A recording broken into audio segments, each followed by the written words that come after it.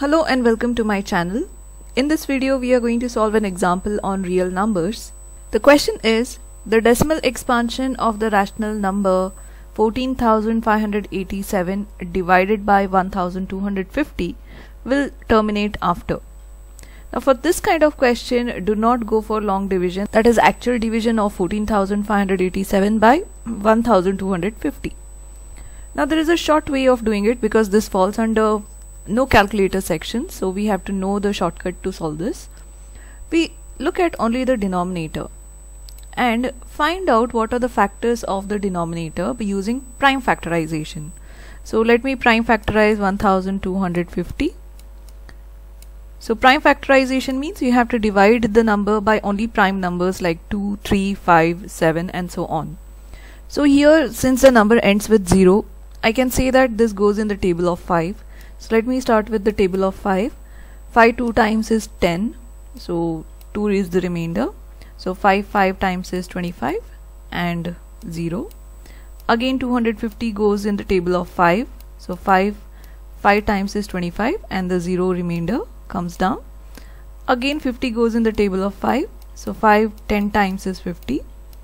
Again I can write it as 5 2 times is 10, and finally we have 2 1 times 2. So the factors of the denominator 1250 is given as 5 times 5 times 5 times 5 times 2, or we can simply write it as 5 to the power of 4 because there are 4 5 terms times 2 to the power of 1. Now once we get it in the form of 5s and 2s, remember that we always try to get the denominator in terms of 2 to the power of something like n times 5 to the power of m. So if we get the denominator as 2's powers and 5's powers, then it terminates. And here we can see that 1250 is got in the exact form, that is 5 and 2. Now once we get the denominator in terms of 2's power and 5's power, we just look at the highest power out of the 2.